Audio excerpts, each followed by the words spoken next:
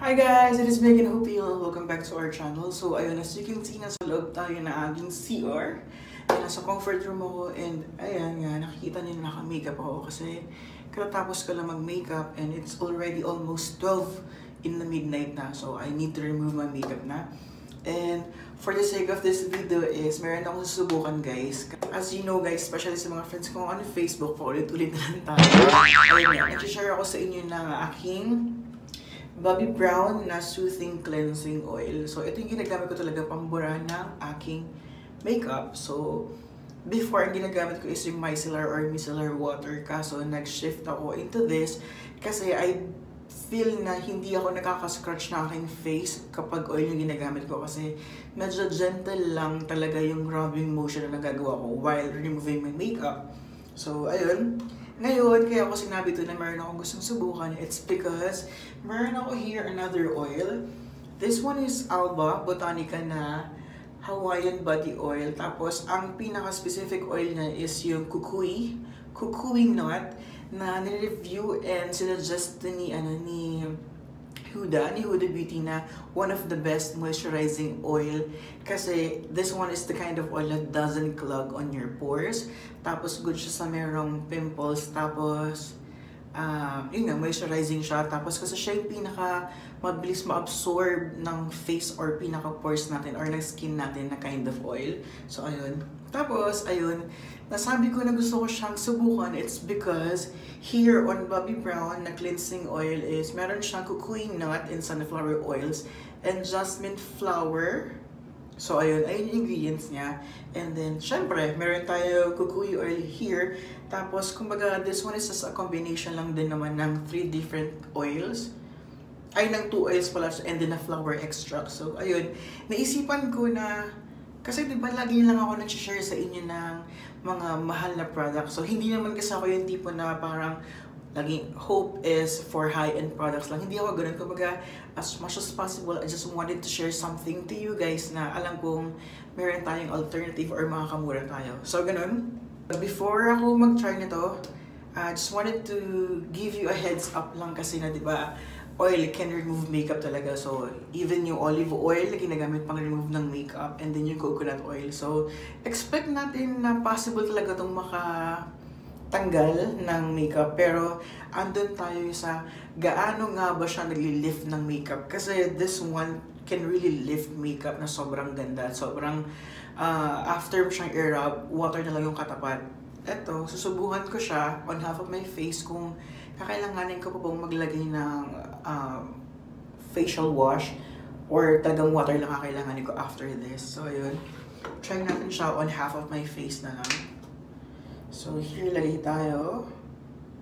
And by the way, guys, this one is just parang 500 something or almost 600 lang sa sa may healthy options. Tapos, ito I think 1.7 or 1.8. Ay, dumulo na kasi naglagay na ako. So, ayun. Going back. Lagyan na tayo here. Oh, ayun. It lifts my makeup na rin. Ayan, nakikita niyo siya, guys.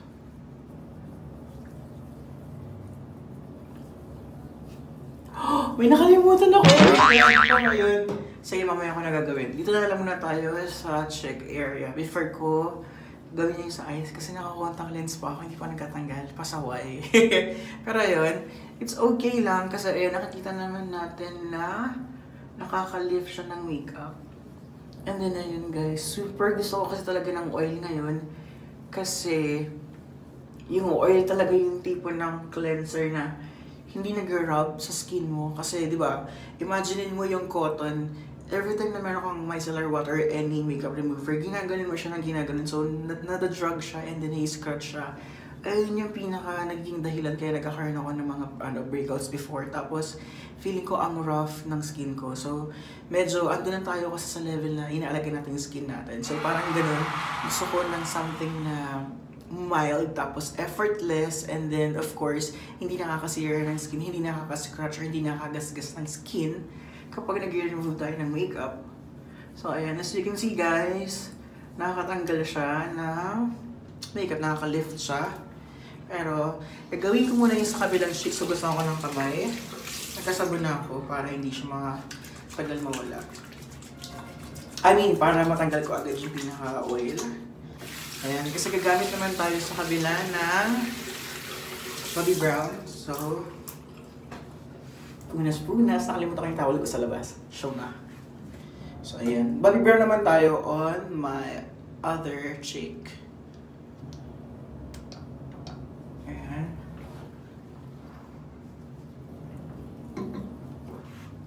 Ayan. As you can see, mas lather yung ating Bobbi Brown. Ayan, nakikita niyo agad yung pinaka-foamy effect niya.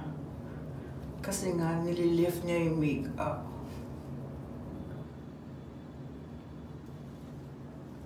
Yan.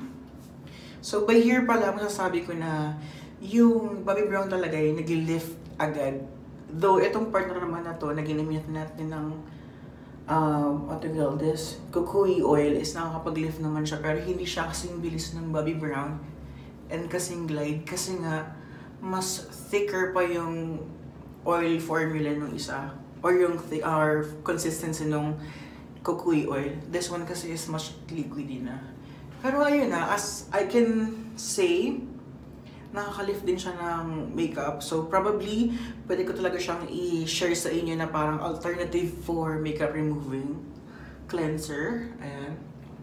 So gagawin ko ngayon is, guys, yuyuko ko here kasi dito yung pinaka-faucet natin. Babalawan ko na siya. Tapos, titignan natin kung merong natitirang makeup here kasi dito talaga sa Bobbi Brown is wala talaga natitirang makeup.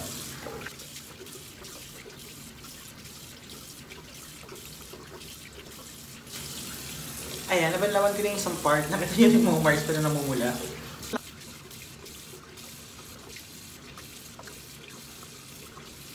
Ayan, namumula na yung face ko. May kukunin lang ako. Kuha lang ako ng cotton pad.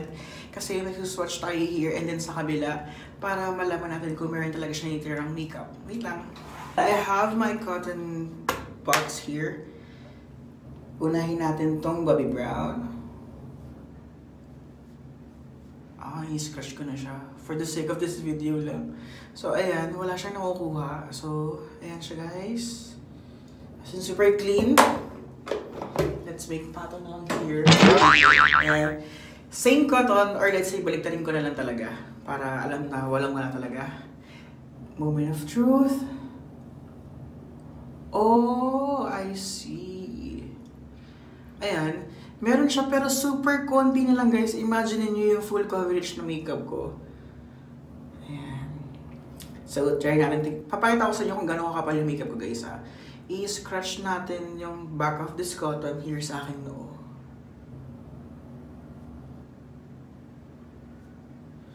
Ayan, medyo nabubura na siya. Kasi naka-setting spray ako, pero ayan. Nabura na siya, diba?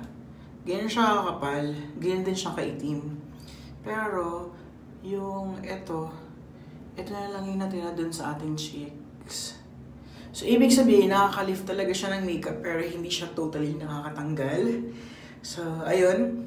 Tignan na rin natin, guys, kung talagang okay rin siyang gamitin sa mata. Tignan natin kung makaka-lift siya ng mascara and then eyeshadow.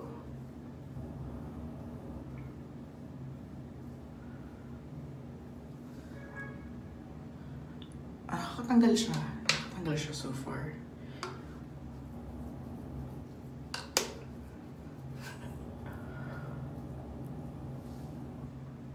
Ayan. Nakakatanggal siya, guys, pati ng eyeshadow. Tapos, yung kabila naman, pugusit ako ng kamay. Din naman, sabunin ko ulit.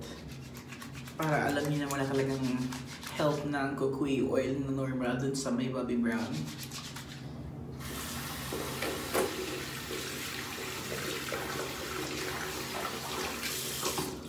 Gawin naman natin yung sa kabila with Bobbi Brown. Here.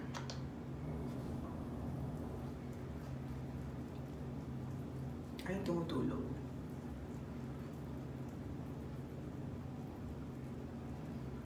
You see, ayan.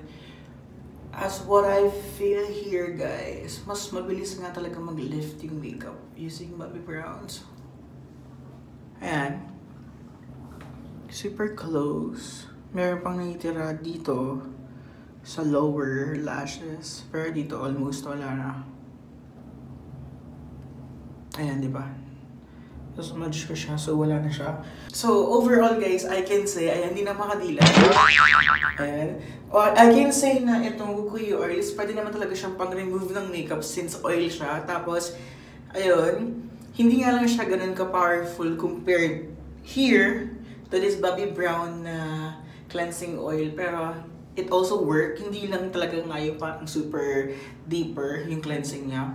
But ayun, I can say that this one is so good. This oil is so good kasi ito nga yung tipo ng oil na hindi nagka-clog sa pores na and then super moisturizing. So, imagine na nag-cleanse kayo ng inyong face, nag-remove kayo ng makeup pero it has a benefit na rin on your skin. So, if ever, try nyo rin to as your makeup cleanser and yun. Maybe it can help you guys para maiwasan nyo yung breakout, maiwasan nyo yung scratching sa inyong face. Hindi ko man siya nasabi na this one can be a dupe or replacement or alternative for this one, but this one is also working. So,